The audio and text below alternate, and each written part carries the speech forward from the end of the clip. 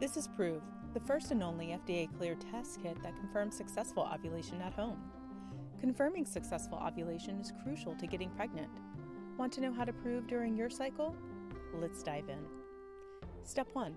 Take a baseline Proov PdG test.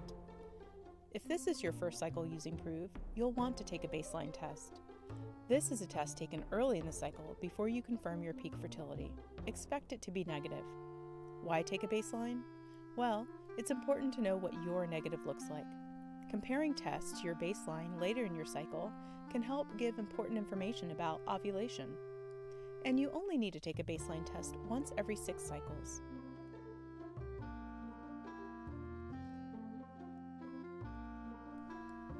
Step 2. Track your peak fertility day.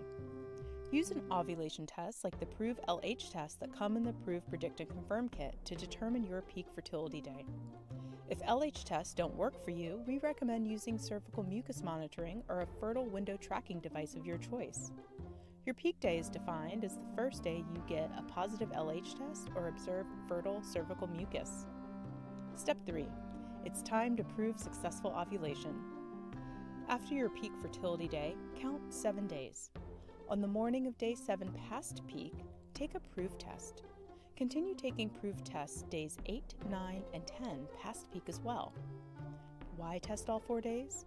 Well, if you are trying to conceive, it's important to make sure PdG levels remain elevated throughout the luteal window.